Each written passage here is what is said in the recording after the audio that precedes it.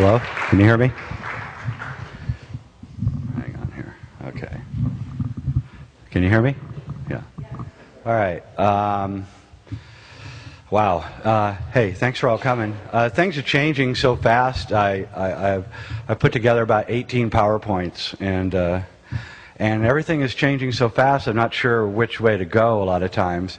I've got my standard PowerPoint on, but you know, if you really want to know about my work, I've got books back there and DVDs, and you can read about it. I've been essentially studying alchemy for about 30 years, and I've uncovered a cross in the south of France that basically predicts, it's a 400-year-old cross built by an alchemist, and it basically predicts that the end of time is going to occur between the years of 1992 and 2012.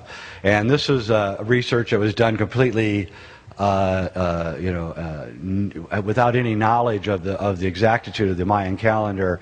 And ironically, John Major Jenkins and I lived about 15 miles apart from each other while his research on the Mayan calendar was reaching its crescendo, and my research on the cross of Henday was reaching its crescendo, and we didn't know each other.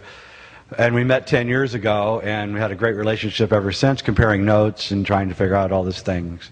But 10 years ago, in 1998, when we were just finishing up with all this research, I was like, okay, I was a journalist, and I discovered this, and I didn't know whether it was true or not. And so I said, I'll sit back and I'll watch, and we'll see what unfolds. So you have the PowerPoint up? PowerPoint. Yoo-hoo. PowerPoint. Hello? Yeah, we're talking to you. PowerPoint? Can you click on one so we can start and know where we are? Anyway, so I'm going to run you through that real fast. But, so anyway, it's pretty obvious now to me that the world is reaching the end of this age. And I don't have any more doubt about it because everything is collapsing so fast. And so, we can say, we can wax, fearful about what's about to happen because the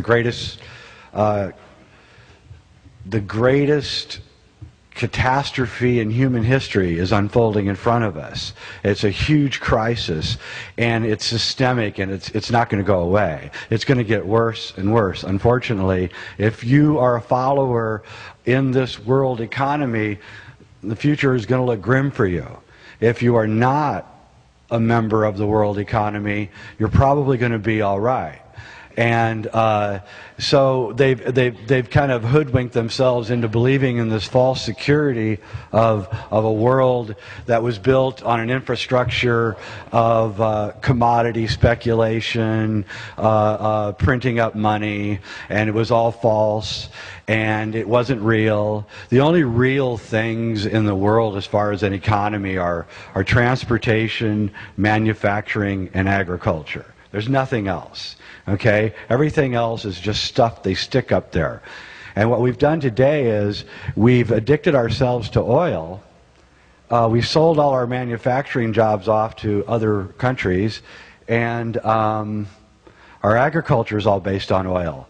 And oil's now at $60 a barrel, but soon it'll be back up as soon as the election's over. They will be jumping it back up, and it'll get back up to $150, $200. You'll see. And you're going to see a lot of problems really begin to happen as society begins to collapse at that point. I guess I don't get a PowerPoint, right? Okay. And so, what is this all about? And what can we do about it? That's really the question. And I could go on with alchemy, and I could show you all these incredibly spiritual things that predict this. But I think we're already beyond that. We already know that the Mayans were right. We already know that the end of this age is at hand. And if anyone doesn't believe it, they will very soon. Okay, so let's just dispense with, is it happening, and go to the next level. Okay, it's happening, so what do we do? That's really where we are now and where we're going to be going for the next 4 years. And 4 years can happen really fast. So basically, you guys know about The Secret, the great movie that sold 60 million DVDs or whatever. And the secret actually is the secret. It's the secret that has been esoterically hidden for millennia, and it is a superficial telling. The movie The Secret is a superficial telling of the great secret. And so The Secret tells you that, you know, that this universe is malleable, a plastic malleable universe, and that you can rearrange it with your consciousness. That's basically the secret of alchemy, the secret of all secrets. Okay, and rich people, and I know a lot of rich people, they all know this and have known it for years, and that's how they made all their money. But the problem with The Secret is that it's teaching you how to get, you know, sex. It's teaching you to live in, if you want to be really happy, you need a 15-bedroom house in Beverly Hills. And it's just not going to work. So, you know, the Chinese say be careful for what you ask for, because you'll get it. And so in The Secret, what they didn't teach you is that you have to have discipline for what you ask for, because you will ask for something and then you'll find out you actually didn't want it, and you'll screw your life up. So you got to be really careful. So the whole point of knowing the great secret of consciousness is to be really careful what you're asking for. You know, you don't ask for... You ever see this movie Bedazzled with Brendan Fraser? He gets anything he wants. The devil gives him 3 wishes, and he wants to be a rich guy. And he wakes up and he's a Colombian drug dealer, right? With the U.S. military coming after him, you know. But he's rich, you know. So he got what he wanted. Anyway, he never gets what he wants. It's a great movie if you want to know the downside of The Secret. And, is it on yet? Okay. You can flip to the next one, please. Yeah. If you could put it up, thanks. So anyway, what 2012 is about is it's the secret of the secret. And it's saying, okay, we now know the secret. You know, big deal. I can get anything I want if I really work at it and dream about it, and you will, if you do it right in a compassionate way. But what 2012 is about is we are collectively deciding what kind of world we want in 4 years. And this is the first time that I can think of in human history that this has occurred. That any group of people is collectively considering what world is going to be there in 4 years. We think about next month. We might even think, if you're a business person, you're thinking, you know, 3 months. But, you know, if you're pregnant, you're thinking 9 months maybe. But you're not thinking much more beyond that. And now we're actually thinking, what kind of world do we want? And if we all... We don't have to agree on it, but by having a discussion, we're going to reach a consensus. And there's all these conspiracy theories running around these days about, you know, the dark sorcerers who run the planet and all this, and the web is filled with all this stuff. But what really is going on is that the wealthy people know the secret and have been using it, and it looks like dark sorcery to all the people who don't know the secret. And so they've built a future that they want, and now it's time for us to build a future that we want. And that's what this is really all about. Could you flip to the next one, please? We're going to flip through here. Click. Hello? I'm working on it. Okay. Anyway, we'll get that together before the end of the lecture. That's really the question, is what kind of world do we want to build? Now, you guys know about this guy. He lives up in Seattle. His name is Cliff. He has 2 names. We don't know his real name. Cliff Webbot or Cliff High. Anybody know him? Raise your hands if you know what I'm talking about. Cool. You're going to love this story. Okay, so we're going to call him Cliff Webbot, because you don't want anybody to know who he is. Cliff Webbot's a genius, and he worked for Microsoft, and he retired about 12 years ago with $1 million, or $2 million or something, and he wrote a program. He was a genius programmer, and he wrote a program ostensibly to get rich on the stock market, purely selfish reasons, which, you know, makes you immediately want to pay attention to what he's doing. And he can speak like 30 different languages. And so he wrote this program, and this program trolls through every single thing that's going on the internet. Every website, every email that's public, every newspaper, magazine article, everything. And he collates on all these different languages, and he collates this information, and he runs it through this thing, and it tells him the emotional content of what is happening in the moment. And I first heard about Cliff in June of 2001 when I got an email from a wacky friend of mine. I guess all my friends are wacky. A friend of mine who said, look at this. So I read it, and I read about the program, and so it seemed kind of interesting. And then he said, here's what I'm reading. I'm reading that in the late summer, here's the emotional words I'm reading. High-rise buildings, airplanes, bombs, terrorists, many die. So I thought, wow, I wonder what that means. So, I put it aside, and then 9/11 happened. So now I was paying attention to this guy. So in 2005, he came out with the next alert, and he said, flood, southern city, many die, big storm, high winds. So I said, okay. And then Katrina happened. So now I've got his stuff on my wall, and I'm watching him now. So he's been right about 20 straight times in little ways. But about a year ago, he came up and he said, I'm getting the biggest reading ever. And it's saying October 6, 2009, or 2008. So, I put it on my wall, and all my friends are watching Cliff and seeing what's going to happen in the world. And that was the height of the crash. That October 6th was the height, when we were at the worst. So now, everybody in the know, and you guys are now in the know, is paying attention to Cliff. We want to know what he's finding, right, in the next few years. And Cliff is a completely, totally cool guy. He did like Zazen on top of a 8,000-foot mountain for a week straight, and he was, he's a martial artist, and he's brilliant. And so he got on this radio show, a friend of mine's radio show, and I kind of fed the questions to this guy. I said, ask him this, and ask him that. So he asked him, he said, okay, so what's going to happen now? And he says, well, the next big date is January 26th, 2009, 6 days after the president is now put into office. And he said, it's going to be a repercussion from what happened on October 6th. And then the guy says, okay, so what happens then? And he says, in summer of 2009, the United States, it looks like it's going to default on its debt and declare bankruptcy. In 2010, the economy is going to get so bad, and then he stopped and he said, I don't really know how to say this because this is happening all over the world at the same time. It looks like there's going to be a worldwide revolution of where at least 60 different countries, including us. And so now, we're all sweating bullets listening to this guy. And I'm emailing the host, ask him this, ask him this. And so he says, okay, how far ahead can you project? And he says, well, I can project up to about 2012. And he says, oh, come on, everybody's talking about 2012. Tell us about it. So he says, well, this is where things get really weird.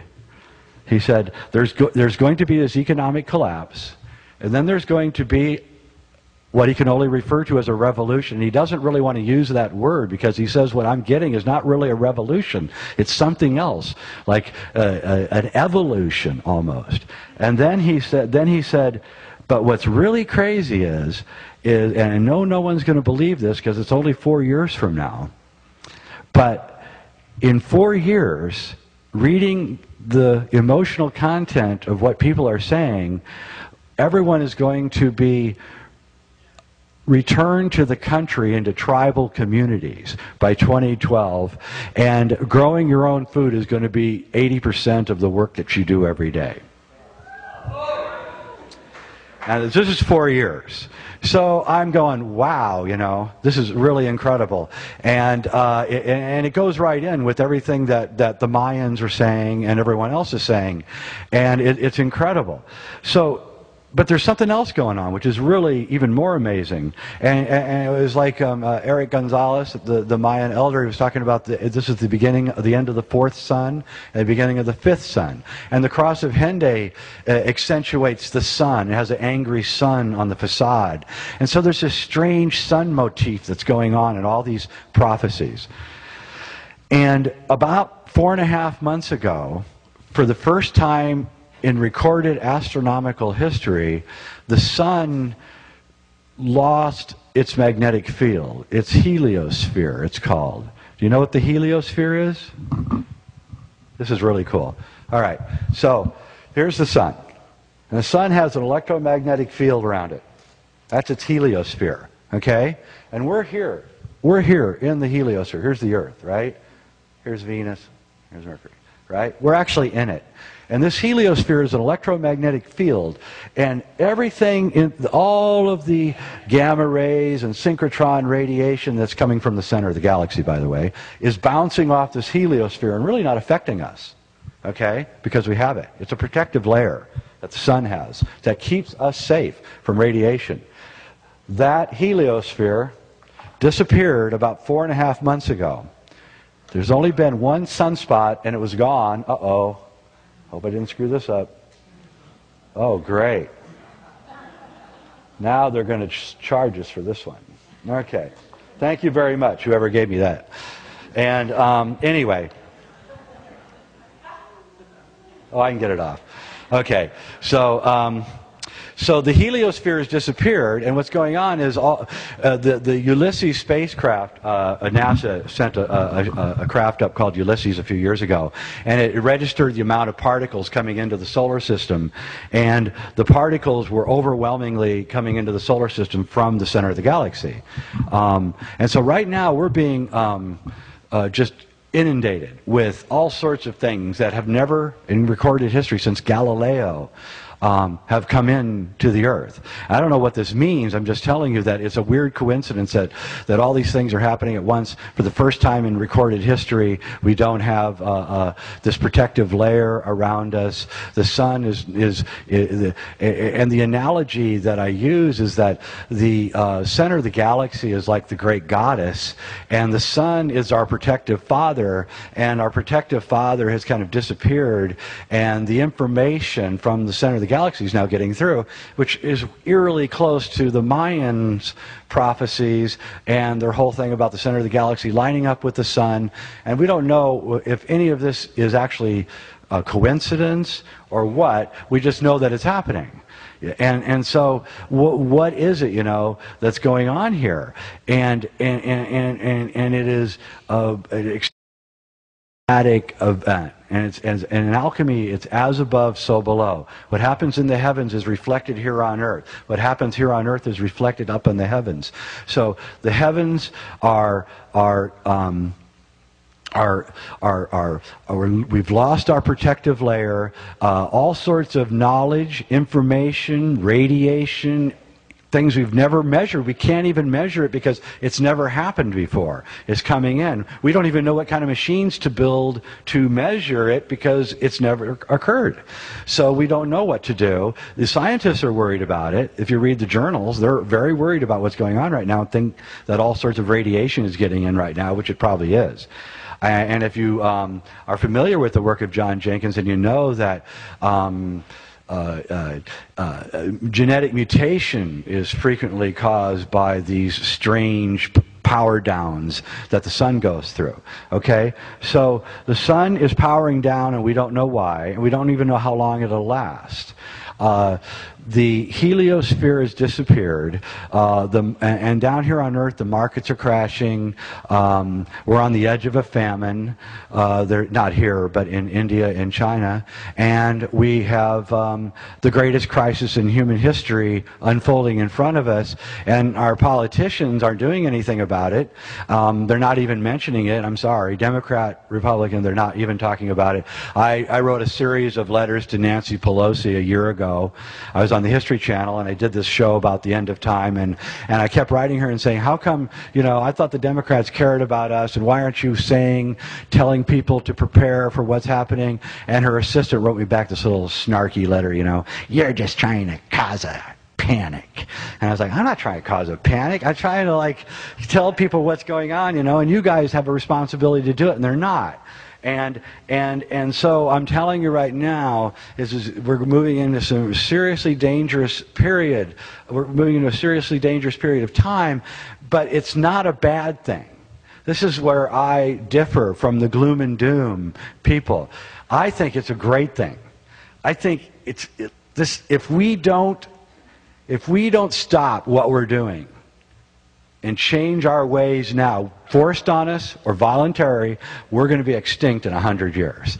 We have a chance to watch the old world die away and a new world be formed, and we can be the ones who decide what it is that is going to happen. And we can use the internet and everything, and we never had these kinds of things, these instruments before, and it is a seminal moment in history. And we cannot, you know, I just came back from Amsterdam and I did a documentary with John Lash, and he wrote a book called Not in His Image, which is a great book and I highly recommend it. It's about the return of the goddess, and he talks about the patriarchal religions and how they have created an abuser-abused relationship with us, where they're abusing us and we're accepting the abuse, and then when we ask them why they're abusing us, they tell us that they're doing it because they love us, which is abuser-abused relationship. And we're constantly, oh, they love us. They like, scratching, well, they don't act like they love us, but, you know, maybe there's something here we can't figure out. But, you know, we know that it's bullshit. And so this was formed at the end of the last age, this patriarchal society, probably for the best of reasons, to be honest with you. It was very dangerous, and men were trying to feed their families, and frankly, they went and killed people and stole their stuff, and that's how it all got started. But now we're here at the end, and that world is dying, and it's going to die on its own, or we're going to kill it, or it's going to kill us, or we can transform it. And that's our choices. And so we have to say, well, you know, what is it that we have to do? And the first thing is, you know, right now, today, everybody here must become self-reliant. You cannot depend on a Messiah, on this abuser-abused relationship to occur. There's no Messiah that's going to come save us. There's nobody that's going to come save us. We've got to come to grips with that. There's no politicians. There's nobody that's going to save us. Only we are going to save ourselves, and we're going to do it with our wits and our intelligence and our ingenuity. And we've just got to get away from this thing where we've been indoctrinated to believe that there's some outside force, it's aliens, it doesn't matter, they're going to come in and save us. They're not. Our own society isn't going to save us. It can't be saved. It is over for it. And we need to, like, celebrate this. We need to say, yeah, things are out of control. And you know what? That's good, because we were never in control. So what are we worried about? You know? I mean, come on. And this is what's going on in the entire world right now. And we have to celebrate the fact that the edifices that supported this false economy, this fiat money system, this crazed world where your businesses only have to make a profit for 90 days. They don't have to worry about anything else, just what happens in 90 days. That's all you have to worry about. That is insane. It's predatory capitalism. It has to be outlawed. But we're not going to get them to outlaw it. So we just have to reject them. That's the key to this. We have to reject them. We have to create our own scenes. We have to create our own communities. We have to reject every single thing that they are doing. Their wars, their pollution, their food, if you want to call it that, and all of the other things that they're doing. And they're doing it mindlessly, and we must forgive them and have compassion for them. But we shouldn't fall into what they're doing, into their games. And so Nostradamus said that at the end of time there's this great bifurcation. The human race was going to split, he said. And a very small percentage are going to actually achieve a modicum of enlightenment. And the rest are going to fall into almost a wasteland of horror. And we must try to salvage as much of it as we can, but be careful. We don't want to salvage the system that caused all this. So we want to be careful about what we're asking for. You're not going to have all the material things that you have now. It's just not going to happen. Very few people have it, but the rest of us are not going to have it. And you know what? That's good. Because if we keep going on, there's not going to be any forest left. There's not going to be topsoil left. There's not going to be any fish left. It's going to be all gone. Thanks.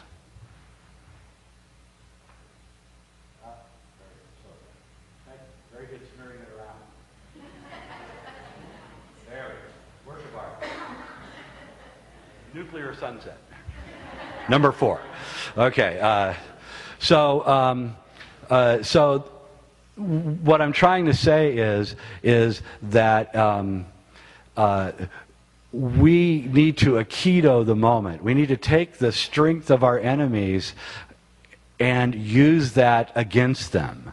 We're not as strong as they are, but we can use their media, their internet, all the things that they've given us, and thank God we have these things, and it's truly a miracle. Technology is an incredible thing. And we need to use it to, I hate to use the term subvert the dominant paradigm, but why not? And we need to undo what has been done. We need to go back to a more rural lifestyle. I know a lot of you aren't going to like that, but it's going to be necessary. And we're going to create a world that is going to be a lot better. I mean it. We're going to be a lot happier. It doesn't seem like it now. So the next 4 years are going to be really not very good. But at the end of the 4 years, it'll be fine. One of my old friends, Terence McKenna, used to say, we must live as if the apocalypse has already occurred. And what he's saying is that we must live as if it's already after the end of this age. All of us. We must start now doing it. And if we do that, then we can create this future. It'll already be there by the time we need it. And so that's what really what these 2012 conferences are about. Hey, thanks so much. How can we create this future, and what future is it that we want to create? And I'm not going to dictate it to you. I can't. I don't know. You know, I just know a few simple basic things. You know, we definitely want to have enough food to eat. We definitely want to love each other. We definitely want to have a community. We don't want to freeze to death. There's a few things, and that's all we need. If we make our collective secret, our collective view of the world of the future, we have to keep it really simple. We can't make it complicated. We can't say we want a socialist paradigm where the workers take control of the factories, or we want, you know, a world where everybody sits in meditation all day. These aren't going to happen. But what we can do is say, I want a world of community, of love, of nonviolence, and then I think we can create a world that will work. But we're not going to create a world that can work if we go on like we are. Okay, now I'm going to run you through here because I want to show you the secret of the end of time.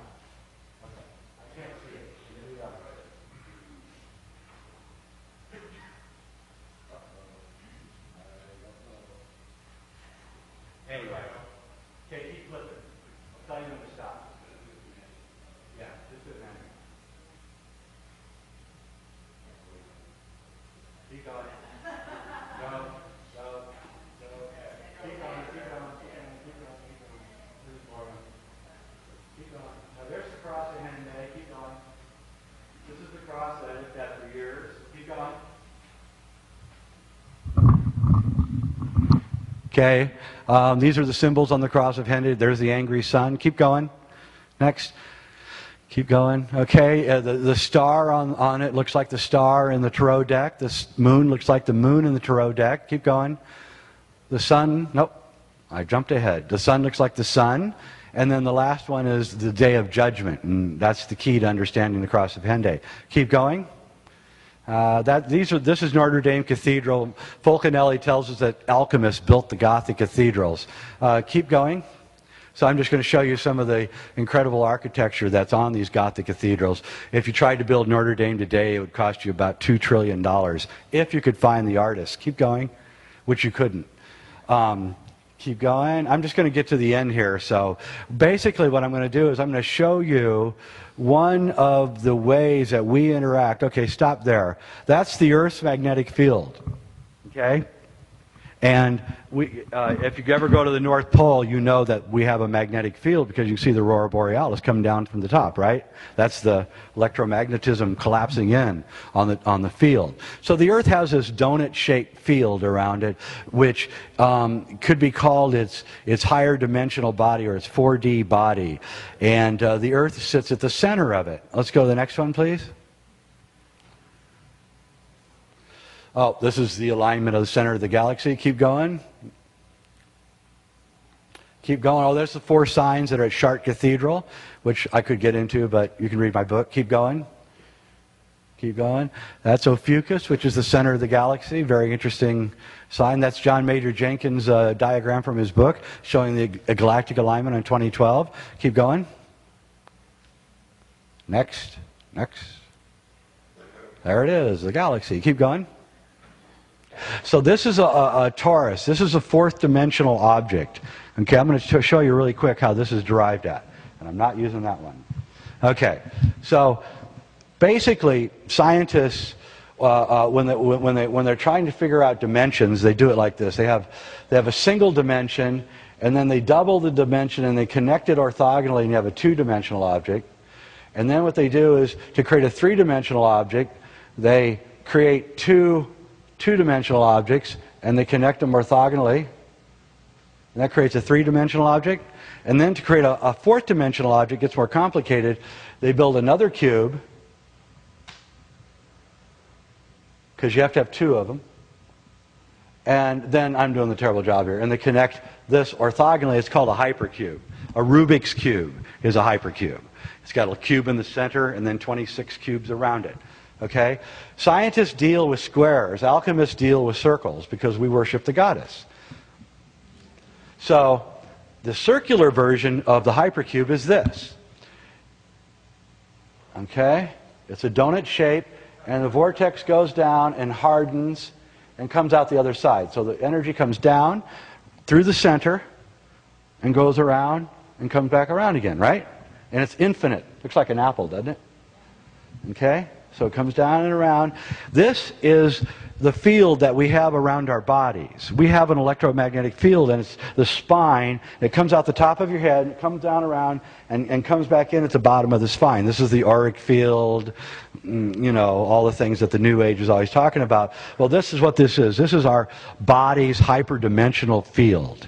And the coherence of your health and how psychic you are and all the things are determined by this field. How coherent it moves when it spins through your body. Meditation, yoga, Zen, all these things are designed to create a coherent field around your body. When you're sick, it's out of coherence. It's wobbly. It's jumping around. The field is not intact around your body. Sometimes it can leave your body if you take, like, what's that really horrible drug that people take? There's some horrible drug, ketamine. Ketamine can actually remove your own body from the body. It's an animal tranquilizer. I highly do not recommend it. And so the Earth has, as we saw, the Earth has it, and this is what this is. It's called a torus. It's a 4D physical object. Okay, next. Let's go to the next one, please. Okay, that's Jose Arguelles' hyperbody. And you notice he has a cube in the center of it, just like the Rubik's Cube, because he's trying to show you the combination of the hypercube with the hypertorus. And he's got the rainbow body in the center of it. Great, great drawing. Let's see the next one, please. And now, I will show you the secret of time. All right. So, all right. So this is a torus, right? The energy is coming down in a spiral. It hits a null point in the center, comes back down through, comes around, comes back down through. Okay? This is around your body. This is around the Earth. The sun has it, although it's collapsed now. So the sun does not have this anymore, very interestingly. All right?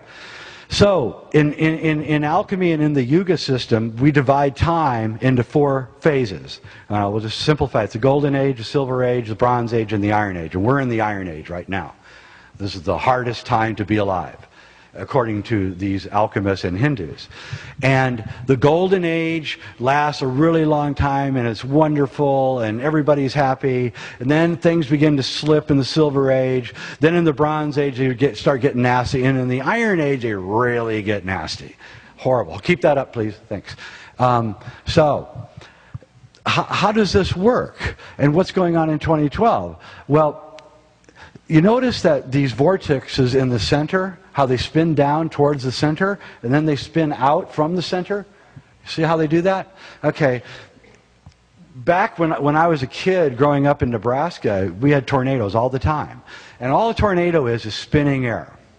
Just like this, okay? It's spinning. But as it spins, and really spins, the tip of the tornado turns as hard as a diamond. And it can rip apart train cars and throw semis 500 yards and put shafts of wheat like bullets into trees, okay? And it's just air, just spinning. But it takes on a hardness as it spins faster and faster to where it's harder than any stone that you could find, okay? And that's what's going on here. As we spin down towards the center of the torus, everything hardens. That's why we're in the center of our torus, because we're the hardened tip of this vortex. And when we die, it's just the tip leaves and enters back into it. So there really isn't even death. But so, and our lives go in the same pattern. I'll show you how that works in a second. So the golden age is when we come out through the bottom and start going down. It's when the energy is expanding. And expands, and it comes around the bottom lip, and it keeps expanding until it hits the equator at the center. See? It's expanding the whole way from the time it enters out until it hits the equator.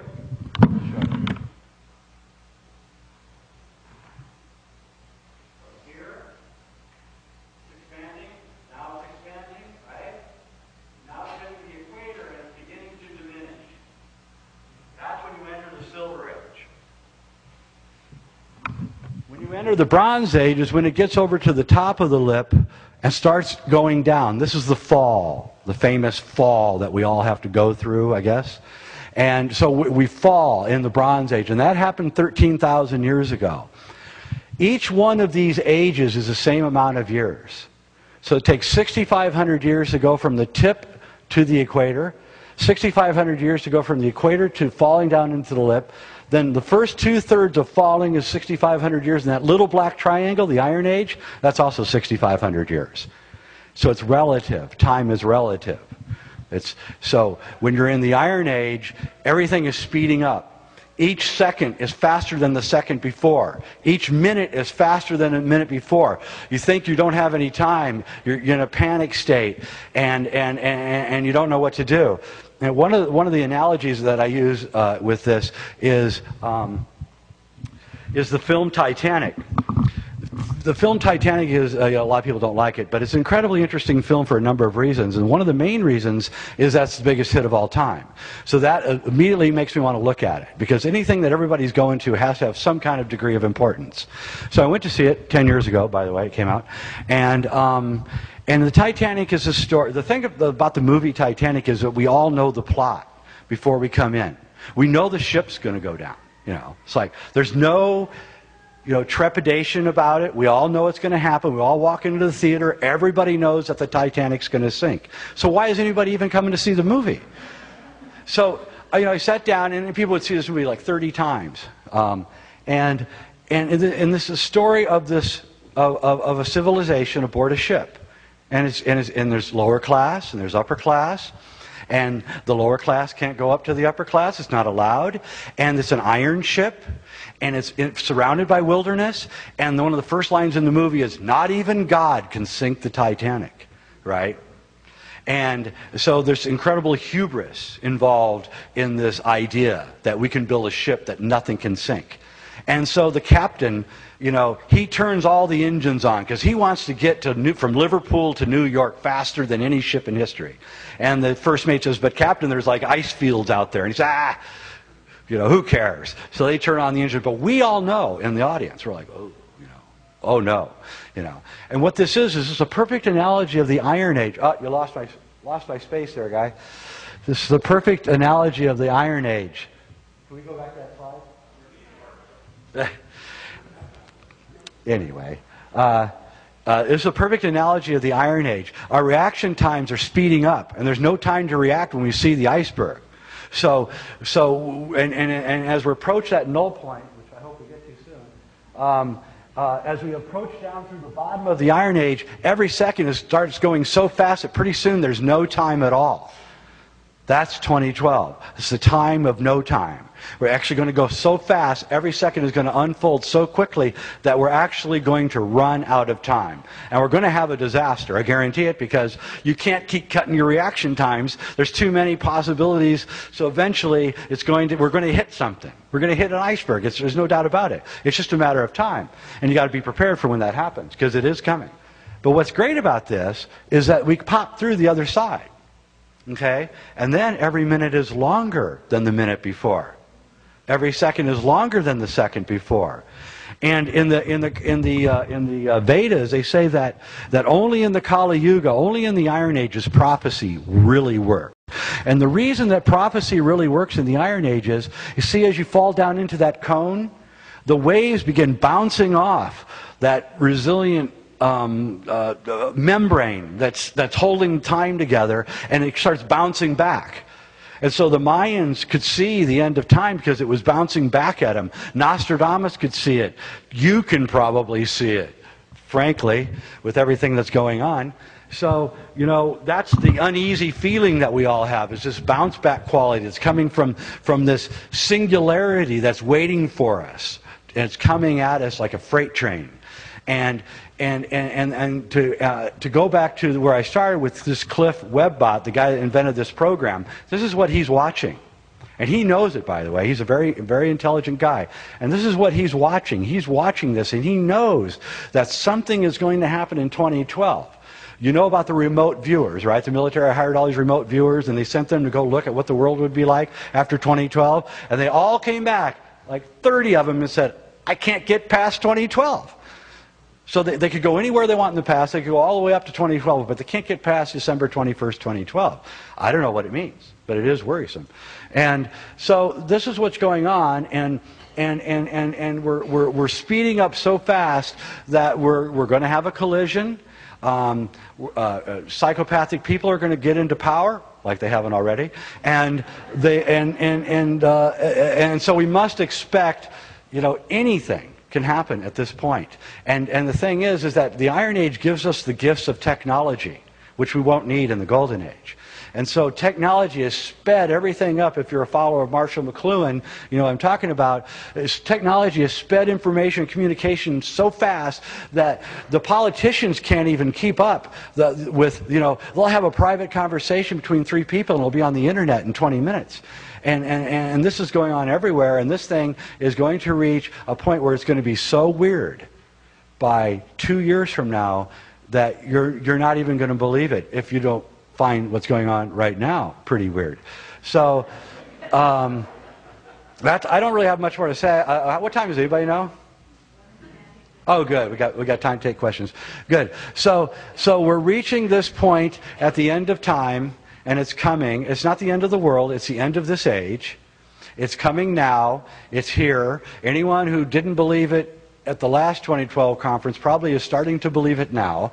And when we have another one in 8 months or 6 months, that crowd will believe it even more. And this is going to go on until everyone firmly believes what's happening. And it's one of the reasons we're doing it. So we're there ahead of the curve, so that I believe that the people that rule this world, the controllers, are fully aware of this and fully aware that something is coming.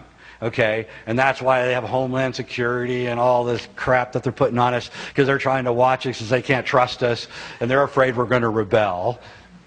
I have my serious doubts. But maybe if we took all the Prozac away. And that's what's going on, and I think we need to face it as the most exciting thing that's ever happened. It's a positive moment, and it's not the end of the world. It's the creation of a new world. Yeah? Yeah. That's the Iron Age. 6,500 years, yeah. No, that's the Golden Age. It's the only time, okay, the secret of alchemy is how do you turn lead into gold? Okay, this is how you turn lead into gold. And by the way, you can actually turn lead into gold, but I'm not going to get into that. This is how you do it. Notice how when we go from the Golden Age to the Silver Age, it's not much of a change. It's kind of a, you know, you probably wouldn't even notice it. And even when you go from the Silver Age to the Bronze Age, you're not even going to notice it much. But when you go from the Iron Age to the Golden Age, it's like that. It's in a second. And it's a complete reversal of everything that was going on. In fact, it needs all the stuff that happened before in order for it to unfold. You need to have the internet. You need to have globalization. You need to have international marketplaces, not for commerce, so we can talk and compare notes, so that we know what's happening. So we know what the Mayans are thinking. We know what the Peruvians are thinking. We know what people in New Guinea are thinking. We're on the internet. We're talking to them. We now know for the first time in history. And so we're going to pop through that other side, and not everyone's going to make it. Okay? But we're going to pop through that other side, and we're going to be in a golden age. Now, we have an analogy in your own life, by the way, to this. This is one of my favorite parts. You're born at the very center coming down. Okay? Just like in a birth canal. And you're born, and the first 18 years of your life take from that null point at the center to the equator on the outside. You understand me? Half of your life is in your first 18 years. You understand? Because time is relative. The next 18 years, till you're 36, go from the equator to where you start falling into the lip. The next 18 years, until you're 54, are from the Bronze Age till you hit the black triangle. And from 54 to 72 is that part. And believe me, I just got to be 55, and time is going so fast, I can't even believe it. I'm like afraid to wake up. And I mean, I'm serious. And you know how you were when you were 18? I mean, it took forever to get asked out on a date, or for work to end, or school. And that's how it is. And so your own life, you can see that time is relative even within the structures of your own life. And so the earth is kind of, one of my favorite books is Childhood Zen by Arthur C. Clarke. And I think that's really what's going on. We're reaching a point where we're losing our childhood. We're going to become mature. And it's the baby boomers. One of the great things that Daniel Pinchbeck says is that in the 60s, we didn't really have very many mentors, the 60s generation, and he was right. But now we do. And it's us. And we are the people we've been waiting for. Where have I heard that? And so the younger generation finally has, the few loose nuts who survived to be able to advise them and tell them what to do. And that's what we're here for. So, a few more? Yeah. Yeah, it's called Urban Half Past Human. Thanks. Yeah. Half Past Human. Get it? Hey, turn off your cell phone. Half past human, yeah. See? Because we're going to be half past human soon. Get it? Yeah, we're moving beyond human. That's what's going on here. Yeah. I didn't catch it. What was that? I wouldn't put a dime in the market.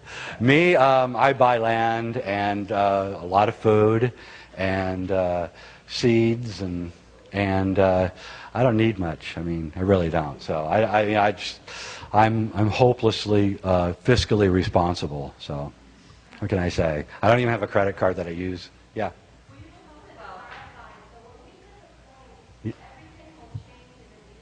Yeah, lead into gold in an instant. And there's going to be a huge lead up to it, and it's going to be flabbergasting. Skyastronomy.com, astronomy.com, just type in Google sun, what do they call magnetic field heliosphere 2008 October, and you'll get it. Okay, I'll take one more and then I got to go. Yes.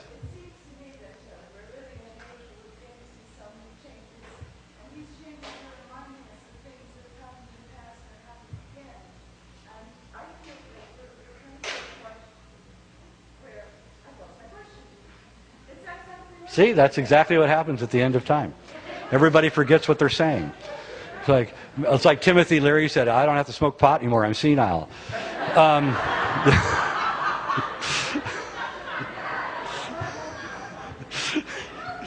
You get up in the morning and get the paper, and you forget to get it, and go out there and there's 3 papers waiting for you. So anyway, I got to go. But go ahead. We do. Reality, and we've done a really bad job.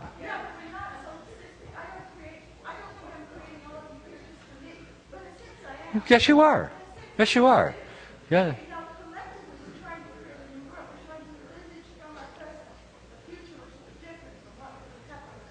That's right.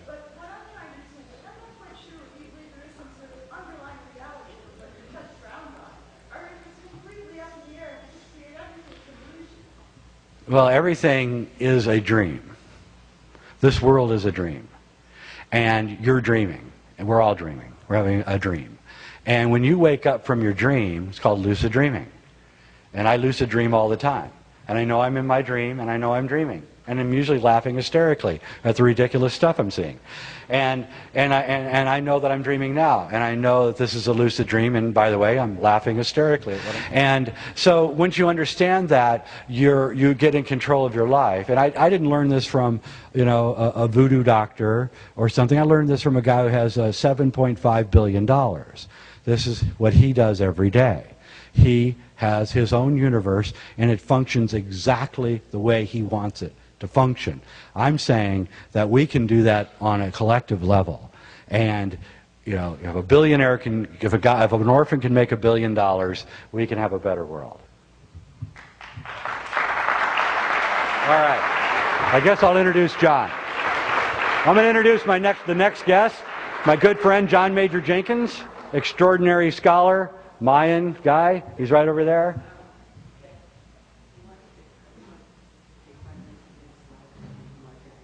Oh, okay, I can take one more question while you get the slides going. Any more? Okay, you in the back, because you had your hand up about 10 times. The point that the apex you're pointing to, is that where the galactic That's right. That's right. That's what it's measuring. And it's just a clock. We don't know if the galactic alignment is any more important than the two hands are up at 12 o'clock. It may just be a gigantic cosmic clock. That may be all it is. I don't think so. I think it's more than that, but that's maybe all it is. And it's saying, wow, when the hour hits 12, the heliosphere of the sun disappears. All this intergalactic material gets through, and the human race is transformed in a moment. Yep. As an ultimate, knowledge is power. So what is the best way to be found to stay centered in times of crisis as an ultimate? Well, first off, knowledge isn't power, wisdom is power. And because, you can teach a 3-year-old how to shoot a gun, doesn't mean it's a good thing. But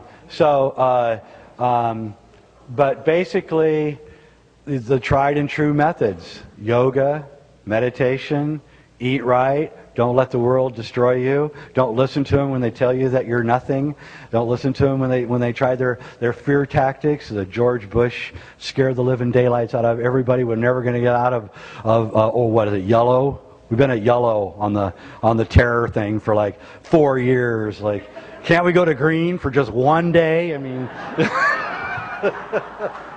you ready?